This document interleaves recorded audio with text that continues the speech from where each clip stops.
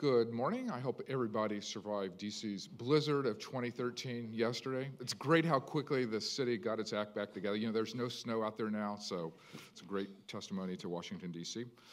I'm Darrell West, Vice President of Government Studies and Director of the Center for Technology Innovation at the Brookings Institution, and I'd like to welcome you to this forum on mobile technology.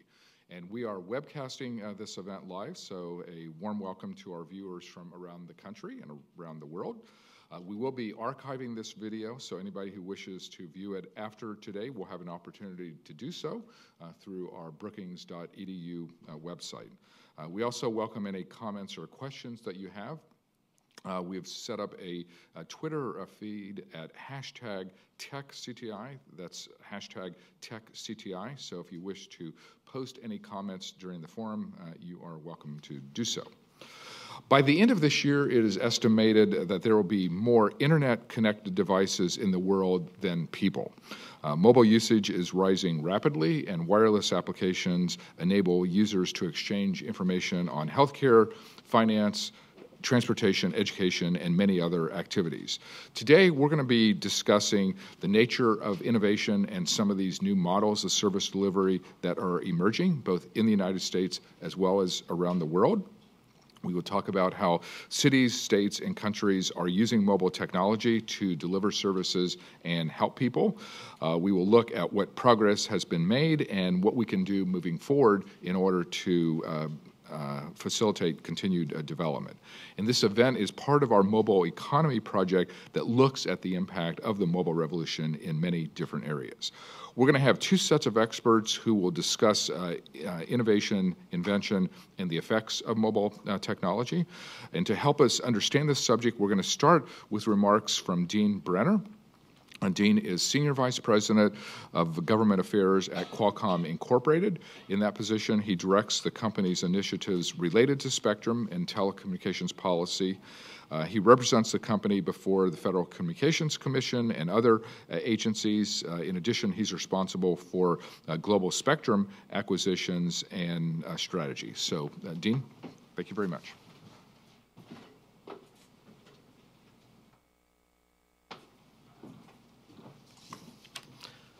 Good morning. On behalf of Qualcomm, I'd like to start by thanking Darrell and Brookings for researching and fostering discussions on the tremendous impact that mobile technologies are having on people and communities around the world. Qualcomm is very proud to support the Mobile Economy Project, and I'm, of course, personally honored to be a part of today's event and to hear from our distinguished panelists and all of you in the audience.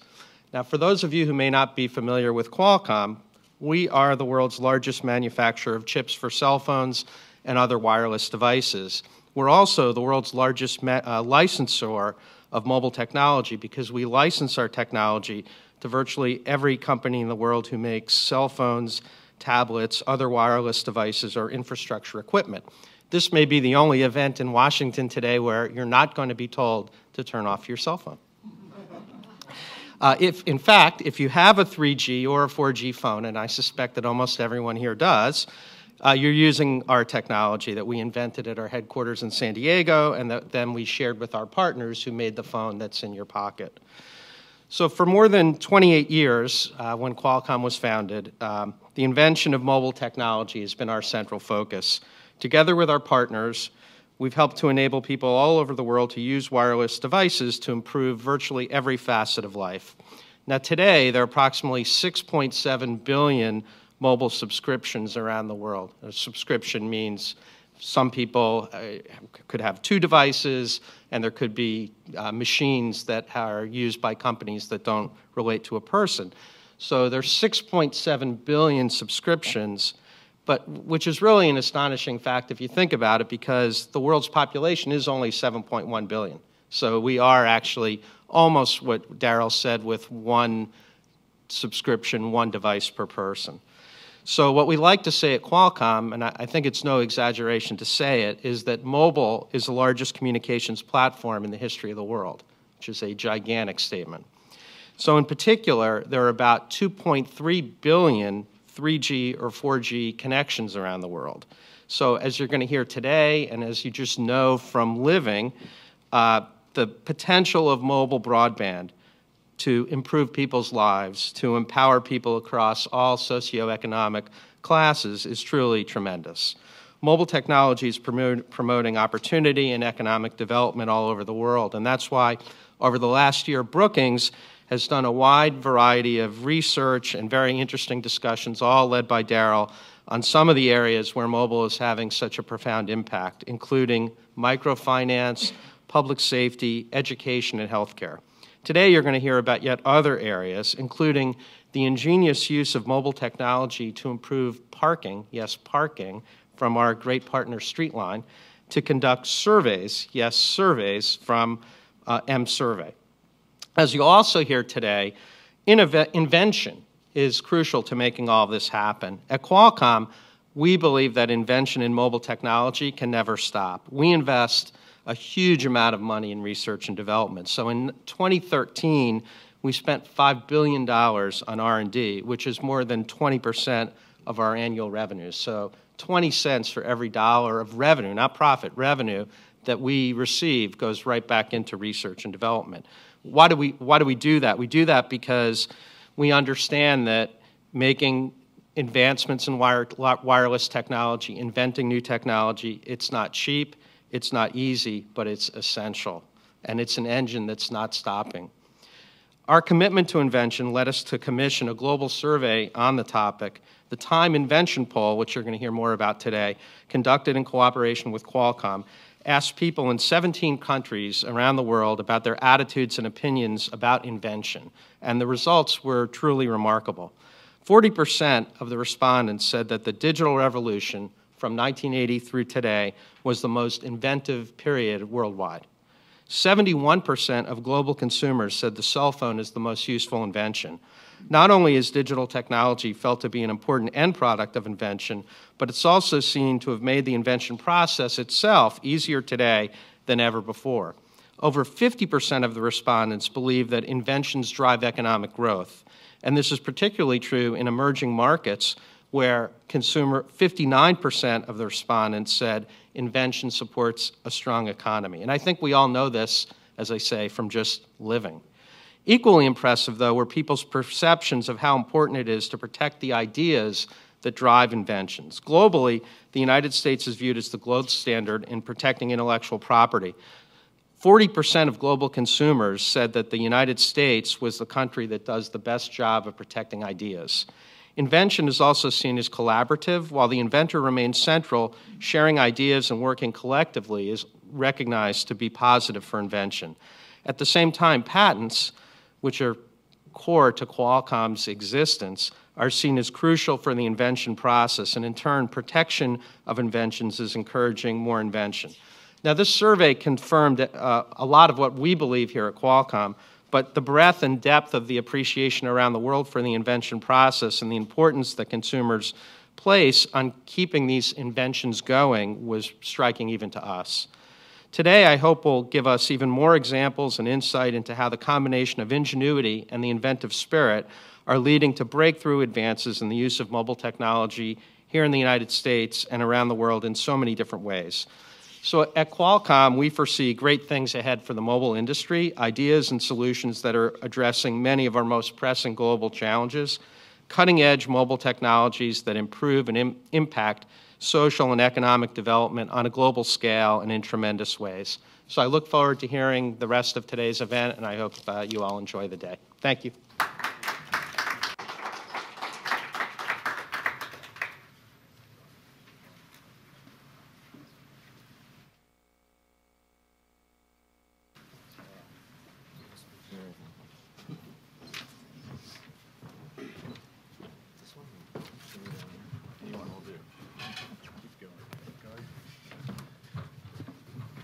So while these individuals are getting mic'd up, I want to thank Dean for those opening comments. And it certainly is impressive, those device numbers that he was talking about. I know in my household there are 2 people, and we have 8 devices between my wife and myself. And it seems like every week there's another option that is appearing. We're going to move to our first panel, which is going to focus on the role of invention in mobile technology. And the moderator for this session is Michael Duffy, who is the Deputy Managing Editor at Time Magazine. Michael joined Time in 1985 as a Pentagon correspondent. He has covered Congress and the White House and served as Washington Bureau Chief, Nation Editor, and Executive Editor of the magazine. He has written more than 50 Time cover stories. He's won the Gerald R. Ford Award for reporting, both on the White House and on the defense and national security area. With a team from Time, he has shared in the Joan Shorenstein-Barone Prize for Investigative Journalism, awarded by the Kennedy School of Government.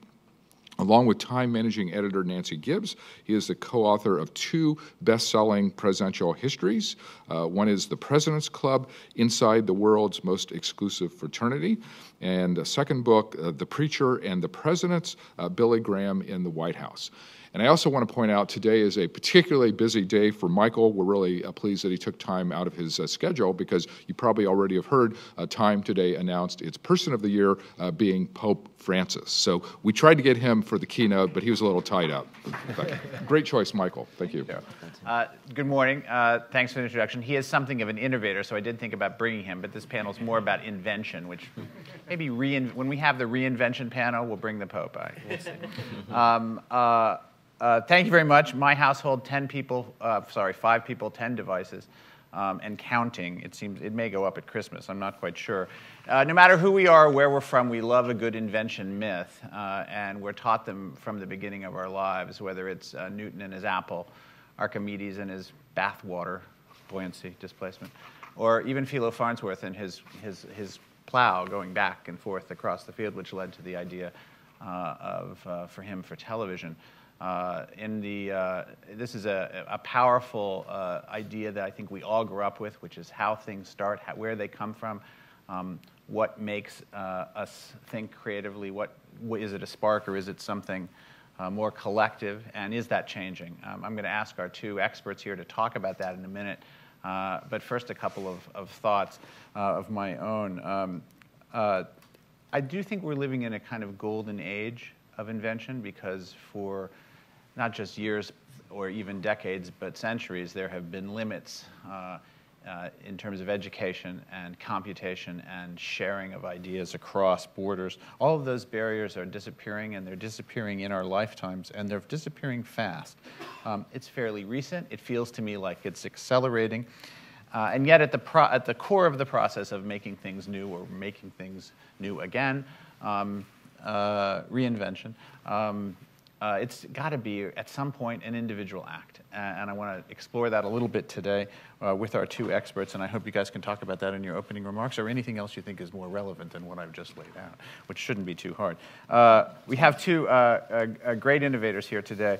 John Villasenor is a senior fellow at Brookings. He specializes in digital technology, public policy, and the law.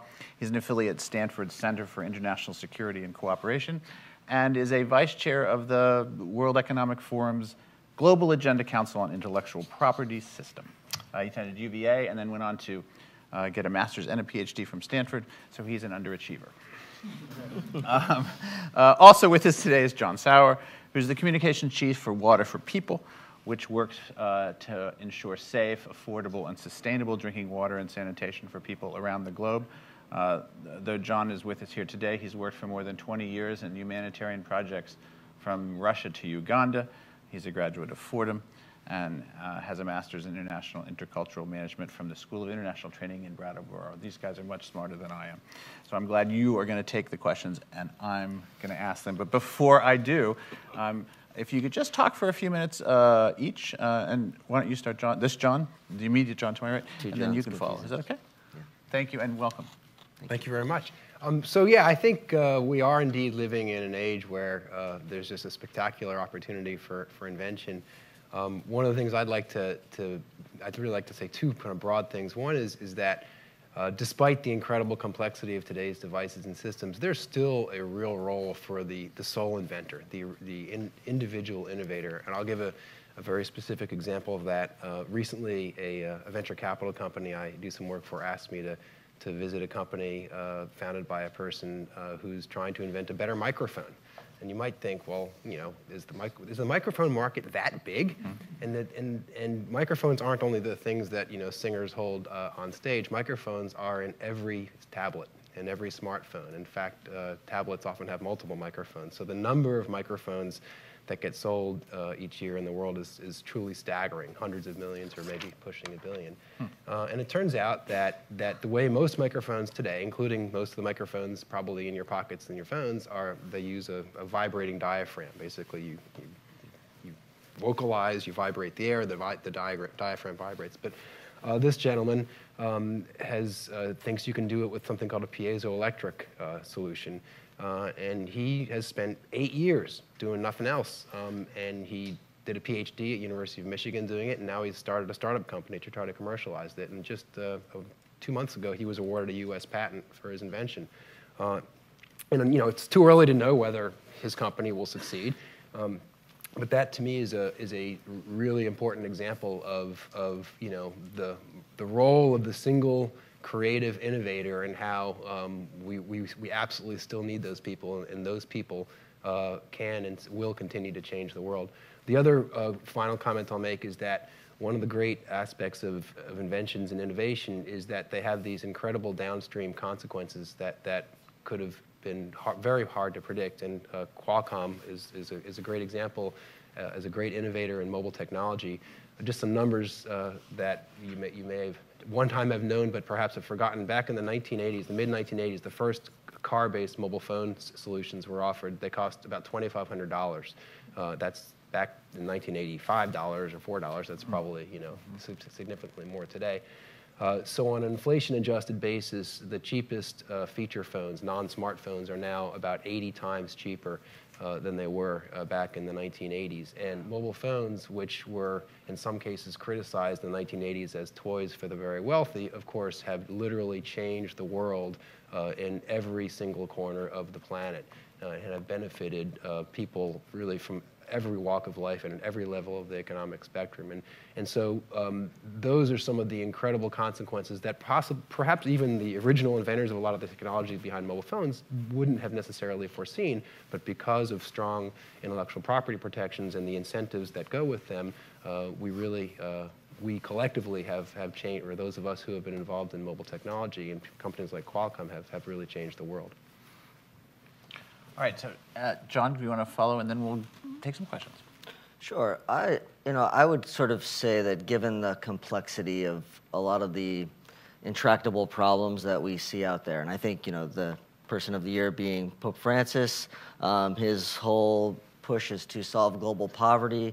I mean, if we look at those kinds of global poverty issues, to really solve those, I think the kind of innovations or the kind of inventions that we're going to need to see are going to be things that cross silos. I think we've tried to solve these problems in silos. We've got the health community, we've got the agriculture community.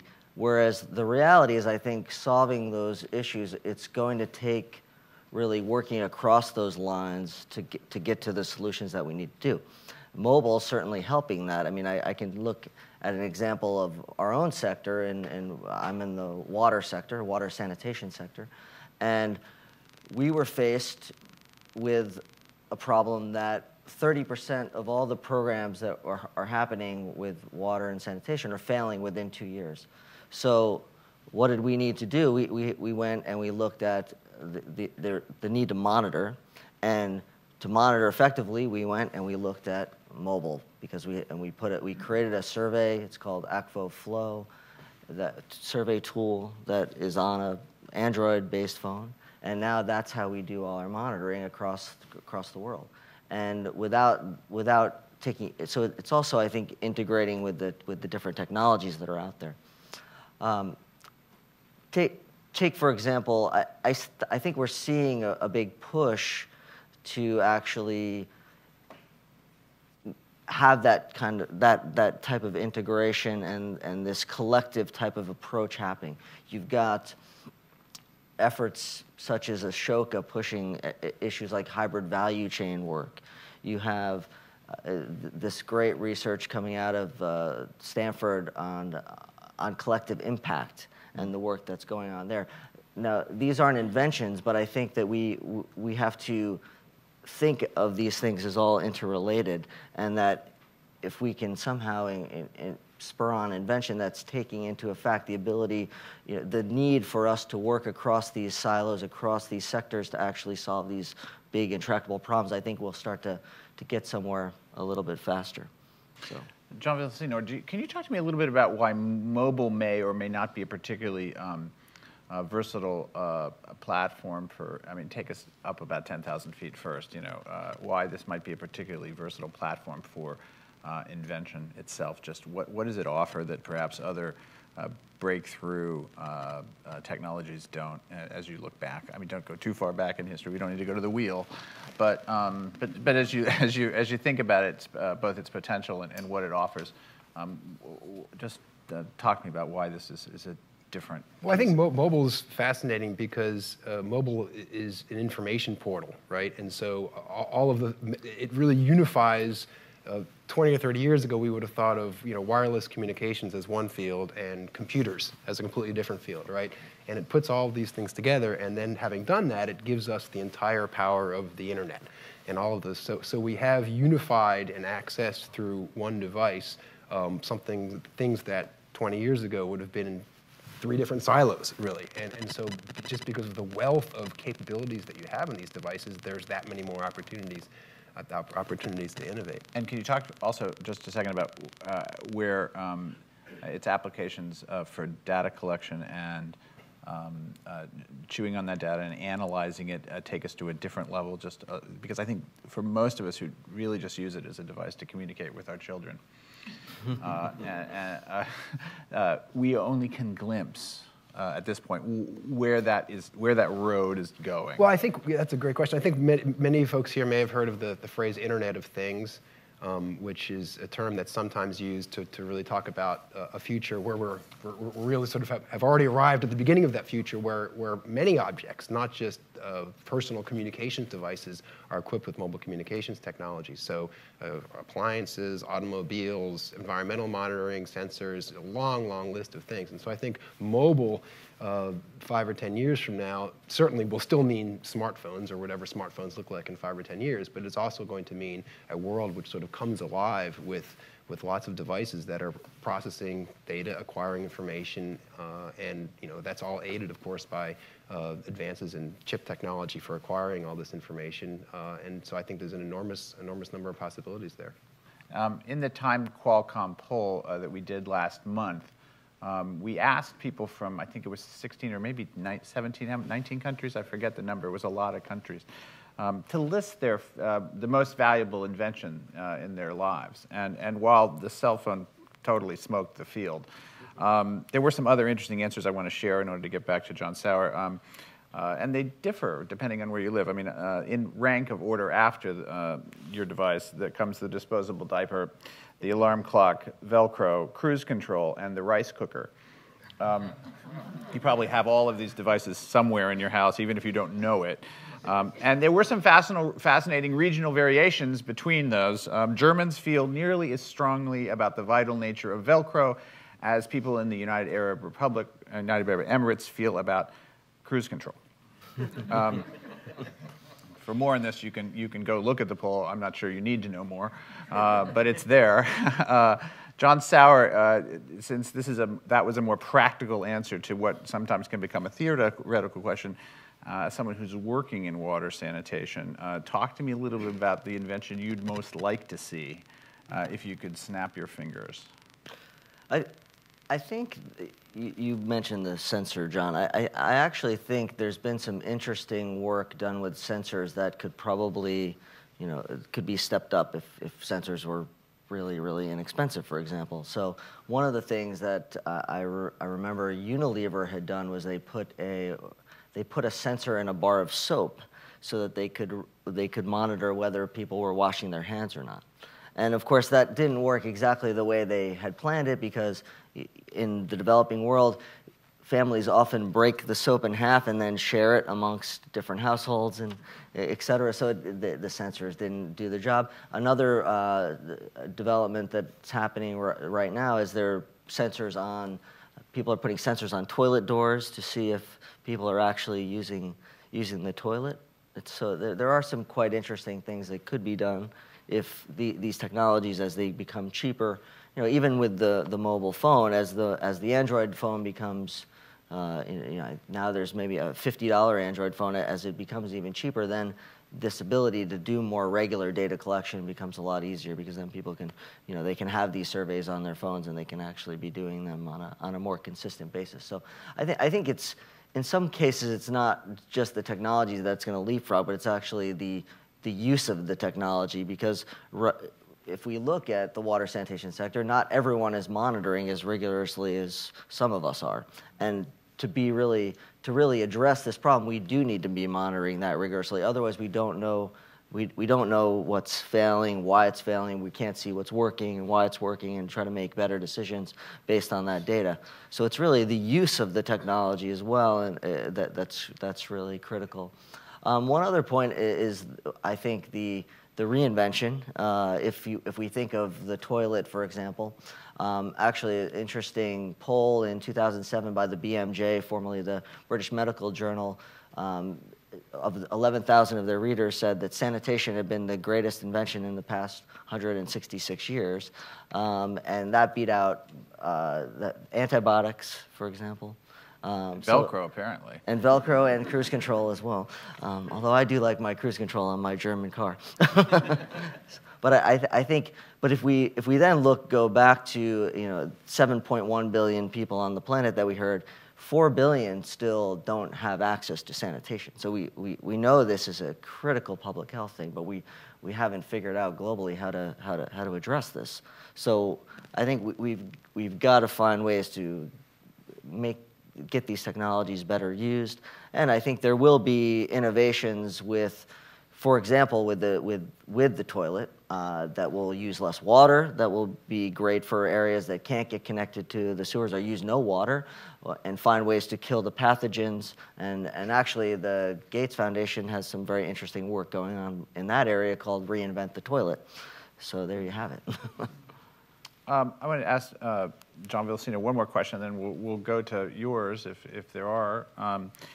You had worked at NASA in jet propulsion in a previous life on Earth imaging. This is something most of us growing up in the 60s and 70s could not have imagined. It was a really big deal to have one picture of the Earth in 1969. Now, of course, you can punch up any piece of the Earth you want every morning, and you can have it fed to yourself if you don't want to go back. We did a story at Time a few months ago about how George Clooney and Matt Damon have a private satellite focused on one particular part of the South Sudanese border, and they're just watching one bad guy. This isn't conceivable to us even a decade ago. Talk to me a little, if you can, about where the edge of innovation is in that field and what's happening. And what are you excited about, even though I know you're at a bit more of a remove than you were before? Well, I think what's, to me, the most interesting thing about satellite imaging these days is, thanks to the internet, we have these images available to just everybody. And so the ability to sort of crowdsource the analysis, that's what's really new. I mean, the satellite images that we get today aren't dramatically different in character in general than what we got 5 or 10 years ago. And so that's in some sense very different from the smartphones we have today are dramatically different from the smartphones we had 5 or 10 years ago. But what we have today, which is very different, is the ability to engage with and interact with this information in this pooled manner. And so one of the fascinating aspects of creativity and innovation generally, not just with respect to satellites, but it applies to satellites, is this ability to crowdsource and to collaboratively do things on just incredible scales, sort of this, collaborative innovation that can involve not teams of 5 people, but 5,000 people or 500,000 people. And satellite imagery is one way where we've seen some really, really interesting uses of the data, but one of only many, of course. Okay. I have many more, but I don't want to. This panel can be crowdsourced itself, and it would be foolish to leave all the analysis in one person's hands. So I'm going to take a risk here and bet that someone wants to ask either of our panelists something. You can direct it to either John. Just don't direct it to me. Yes, sir.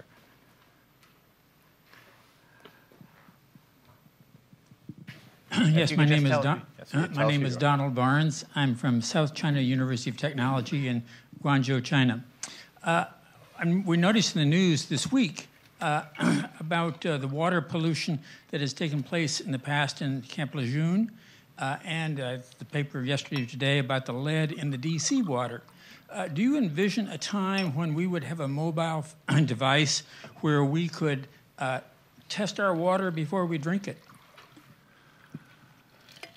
I'm sure that it's possible. It's a little high tech for the work that we do, which is really around basic service delivery.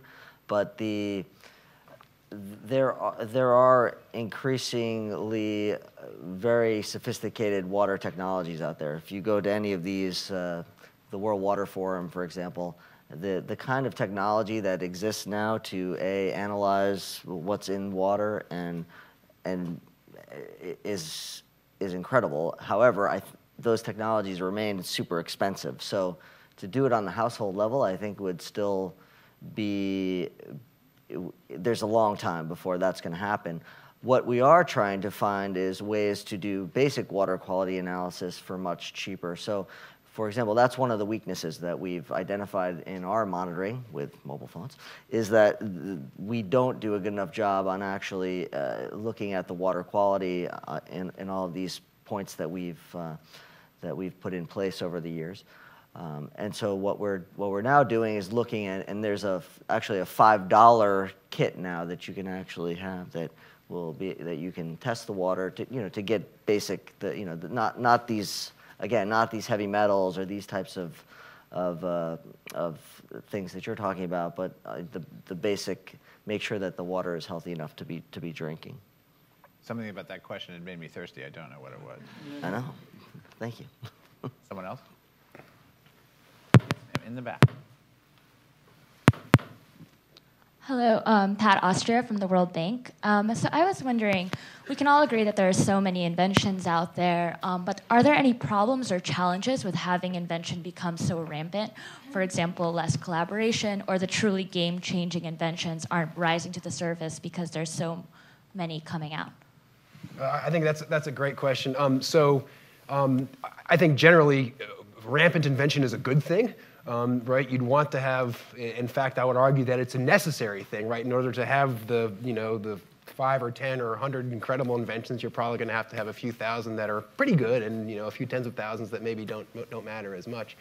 But I think it creates very real on-the-ground challenges for organizations like national patent offices, right? So if you're the USPTO, then you're charged with this incredible incoming flood of patent applications, and it is a very, very difficult job to really understand which one of those deserve patent protections and which one of them don't. So I think there are burdens there.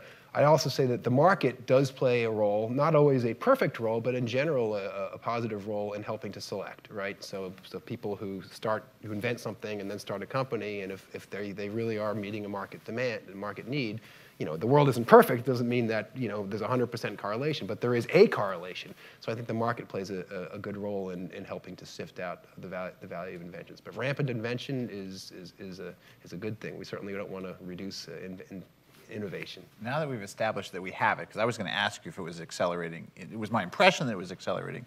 Now that we've, I think, established that it is, can you just talk a little bit more, John, about why, dig a little deeper into the reasons? I was pretty general at the top about computational and educational and regional barriers. But is there other factors that we need to just put on the table here that explain the word rampant, which I thought was great? Well, I think there's a general folks may disagree, but I think there's a general global move towards entrepreneurship.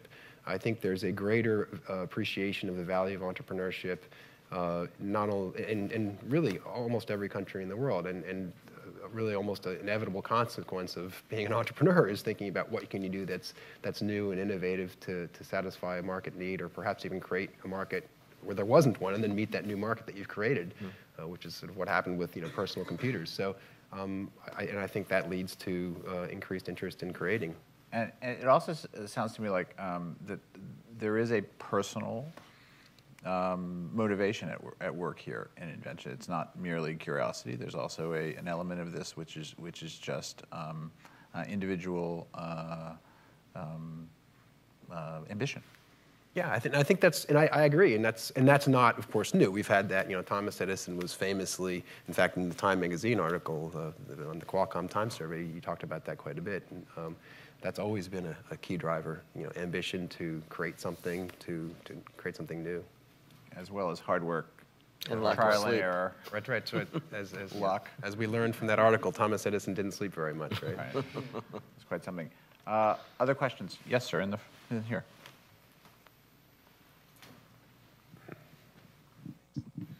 Hi, I'm Fred Altman. I'm retired. And one of the big advantages of all the mobile phones is you're able, or mobile devices, is you're able to gather tons of data. But to make any of that useful, there needs to be a lot of analysis. And we've gotten to the point with big data, et cetera, and analyzing it. And our is the back end, the analysis end, getting as much attention as the front end, the mobile devices themselves? I think you get that one. Okay, well, yeah, it's a great question. Big data is recognized as one of the preeminent challenges of the time. I think it is getting a lot of attention. That said, there's an enormous amount more to do. And I would say that we've seen some great examples already. I mean, for example, I've read that people are able to use, for example, internet search queries to figure out where there are clusters, perhaps, of disease outbreaks, right? Which would have been, impossible to find out years ago. And of course, the U.S. government has funded and is funding some major initiatives built around big data. But it's an incredibly hard problem. If you read any of these statistics about the amount of data being created, and there are these stunning things like, every week there's enough data created that you'd have to, if it was HDTV, you'd have to watch it for a gazillion years. I mean, it's just just incredible. So I'm sure that we're leaving a lot on the table in terms of information that, were we able to know how to get there and look at it, we'd be able to figure things out. But good people are working on it, and that's an opportunity for innovation and invention right there, is big data analysis. If I can just jump in, I think it is about tracing it back to what is the impact that you're trying to solve in some particular area, and then making sure that you're using that data to actually make decisions and improve what you're doing versus just having the data. Because I think that's a big question that we see in the international development space a lot. Is we've got a lot of data on what governments are doing, what money they're spending, but are we taking that a step further and saying, okay, we're trying to reduce global poverty here. How are we really using that data to help us make decisions, whether we're on track or off track in that area, and make the necessary improvements to get better? And John Sauer, what else? How do we ensure that the rampant innovation that we're talking about here doesn't just run to developed nations and developed nations' problems? So much of what we think about in this realm is about technology and is about, rightly or wrongly, consumer technology. And it's since we're bombarded by all the new things we can do with all of our devices, how do we make sure that the inventive culture extends to problems that most of us don't have? Things we take for granted, that other people in other places have in rampant scale without so many of these other wonderful assists, technological assists that we've grown accustomed to. How do we make sure that the policies about that sort of are designed to foster invention actually treat problems that we really don't have but other folks do? I think that would make a great Time magazine story, actually. No, but the reality is that we do need to look at how those inventions are. I think it's around we have to rethink actually how we're doing international development, because it's got to not be about the infrastructure first per se, but about facilitating this type of effort to happen. So I look at our own role at Water for People. 10 years ago, all we were doing was putting boreholes in the ground in communities. Now our role is much more around facilitating to build a capacity amongst district governments so that they can spend the money that national governments have and do monitoring too as well. And that's a big step change. And I think that's the kind. So it's really around that facilitation role. So how do we do things like support more entrepreneurship development, to solve certain challenges? We're doing that with, that's what we're doing, for example, with sanitation, is we're doing a lot of work to bring new entrepreneurs into the sanitation space, where if we weren't doing that, no one else is going to be, no one else is focusing on that. So it is around, I think, rethinking how we do international development overall, because I think that the way we've done it hasn't gotten the results that we want, and that's about better monitoring to understand that, but it's also then about that role of facilitation, I think, versus doing direct implementation. Do you have I'm sorry, go ahead. Yeah, no. Do you have can you talk about maybe one success story where you've actually identified an entrepreneur, or at least an area where you think that you've had some success in getting from idea to application? One of the inventions in this space, it has been this device called the gulper, which is actually a bilge pump, essentially, for pit latrines, because in a lot of the informal settlement areas, you can't get in a exhauster truck or a cesspool truck. They're too big, they don't fit down the narrow alleyways. So we've actually developed this innovation, or this invention, let's say, called the gulper. Then entrepreneurs can now take this device and empty someone's pit latrine so that it can continue to be used and it doesn't continue to pollute the environment. So I think, again, that's very low tech, but it's an important invention. And it's allowed these businesses. We've got several of these in the few countries that we work in Africa that are quite successful. And right where now. did it come? Can you talk a little bit more about its provenance? How it the came about? gulper itself. So bilge pump that you. It's a bilge pump. It's a for souped-up bilge pump. For poop, yeah. It's a glamorous topic. We're going to stay with this as long as we can. Again, a good Time magazine article, something on shit would be nice. Did it start here, or was it someplace else?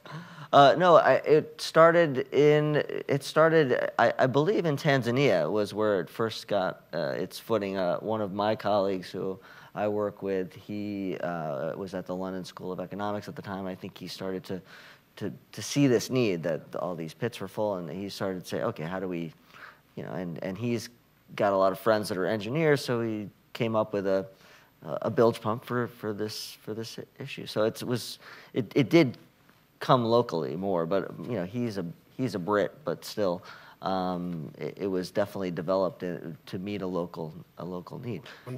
So one thing I can add just to the question about stimulating invention globally, not just in the developed economies, is I think intellectual property systems play a really important role in that, and so. I think you're seeing more and more in developing countries a recognition of the need to put in place and to put into practice strong intellectual property protections. And I think when that happens, I think there's a direct correlation between confidence that your invention will in fact be protectable and then the energy invested and the money invested to create inventions. So I think that's all moving in a very positive direction, and that's an important component as well. I don't think the gulper has a patent, by the way. I knew that when we started down this alley, we might end up there, but I thought this panel needs to get down to the weeds of the problems. Yes, sir.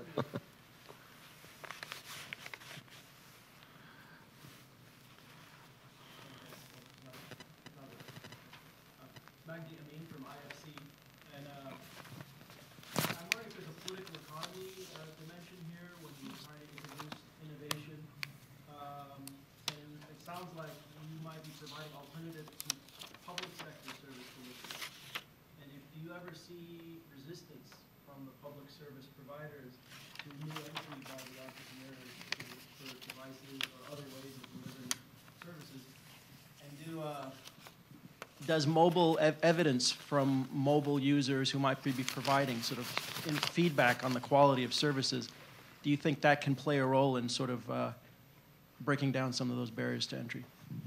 So your first question, no, we don't, in the countries that we're working in, we don't see any resistance. In fact, the public utilities are very excited to work with us on this because they know that they cannot address this problem themselves, and they're quite good partners, to be honest. And clearly, we would the end goal is we would love it for everyone to have a connection to a sewage, and that's what we're aiming for. But I think the reality is that that's very costly, so we need some other types of solutions. We need, perhaps decentralized systems. We need some of this. We still need these other entrepreneurs to play the role that they're playing. So no, we don't see any resistance from the public sector. In fact, they're quite keen partners. And your second question was, I think my answer would be yes. There definitely is a role to play, and we're already doing that. We are using mobile technology to do surveys, and also engaging in customer feedback, which at this point is a little bit more qualitative. But I think going forward, there probably will be a need, or it will be valuable to do a bit more of that on a wider scale. So I think the answer is yes. The mobile can for sure play a role in that. Obviously, government funding and backing has had a role in some great big inventions in our history. The internet. Right. Just to pick one. But it's also true that perhaps the government can get in the way. Can you just give us your take on whether we have the mix right now? I think we're doing a pretty good job. I think government has played a really incredibly important role and is continuing to do so. I think it's hard to make. It's hard for anyone, I think, to say, do we have the mix right now? Because I think the internet the first message was sent, I believe it was 1969. I may be wrong about that, but it was about then. Now, if we had a panel like this in 1971 and you'd said, hey, is the government doing the right things? I wouldn't have been able to say, hey, we got the internet 2 years ago. We wouldn't have known yet. And so, in some sense, the answer whether we're doing the right things today is not going to be obvious. We don't know really. But all indications are that this country continues to enjoy a very healthy mix of government funding for research that then creates, in many cases, innovations and sometimes specific patentable inventions, and of course a robust private sector with venture capital investments and investments made by companies like Qualcomm reinvesting their revenues into inventive activities and so on. So I think the mix, you can always tune it a little bit, but it's in general, I think it's working quite well. You opened the door there, John, sorry. If you had the dial on your dashboard and you could turn one up, one thing, or one or two things there, what would you turn up or turn down? So you can go any way you want. No, I think the system isn't fundamentally broken. I do worry, since you brought it up, I do worry there is a growing, in some sense, anti-intellectual property climate among some quarters, and I worry that the pendulum can swing too far against intellectual property rights, and if that gets reflected in well-intentioned legislation that could then impede innovation, that could be a concern as well. So that climate is out there, and I sometimes worry that the balance could be changed. Okay.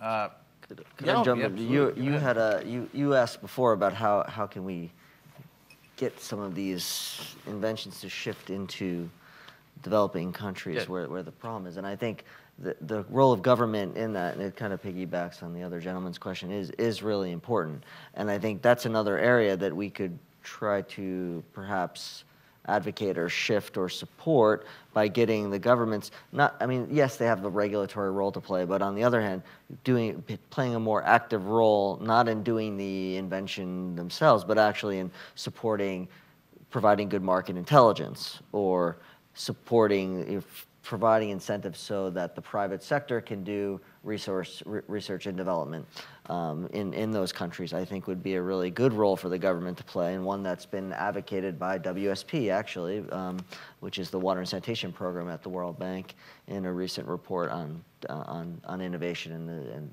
and needs in the sector. So I think what the roles are important, and that would help do, as you said, get this moving. If I can just add to that, I think in some of these developing countries, just because, for example, the number of patent filings may not be as high, doesn't mean there's not an incredible innovation and invention going on. We're doing a project through the World Economic Forum related to the informal IP in the informal economy, and actually this one's focused on India. And so there's, of course, people in India aren't any less creative or inventive than people anywhere else, and just because they might not be represented with issued patents or trademarks and things like that, there's still just an incredible amount of innovation in all of these places. So the question is really not getting it to happen, but it's really sort of harnessing it and making sure it's properly incentivized and captured and valued. Okay, well, we're nearly out of time, and I do get the last question, unless this doesn't take up the time. But this is for me, particularly a day of summing up the year as best I'm able, and doing so arbitrarily. I'm going to ask both of my colleague panelists a question I didn't prepare them for, and I'll just give them. I'm going to ask them in a minute to think up what they think their most important invention or application or innovation that they have seen this year in whatever field they want to pick, and it can be theoretical or practical. I'm going to just give you a few more minutes to think about that while I talk about. I just think I need to vamp for 30 seconds or so you can have an answer, because this is an excellent time at the end of the week. There are many gadgets of the year series you can download and best movies and all sorts of things. But I'm hoping that in a panel of invention in the middle of December, we both of you can just share with us one thing that you didn't have or didn't know about or weren't excited about at the beginning of the year, that as the year closes, you have great hope and prospect for. So, I got one. Good. So one of my colleagues in engineering at UCLA is a professor named Edagan Ozkan. And what he's done is he has, and I don't know if that's actually this year, but he's gotten a lot of attention this year. He's come up with methods to use the imagers, the cameras in cell phones and mobile phones, to do medical diagnostic testing.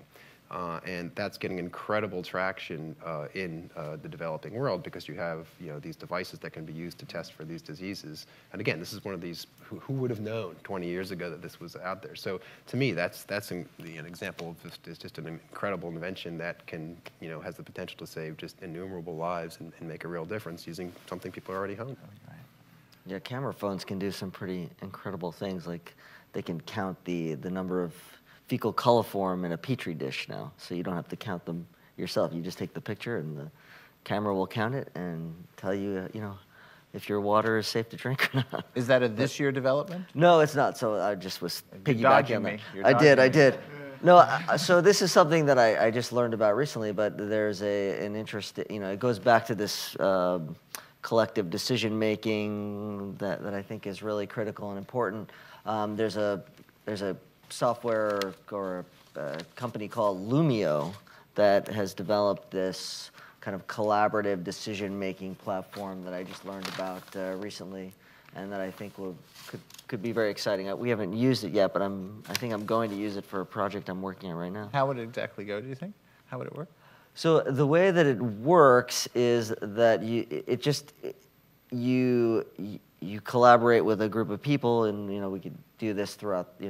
We'll do it with people in Uganda and Denver, and in the Netherlands, and and it helps you just to make decisions about where you're working with on programming, on projects.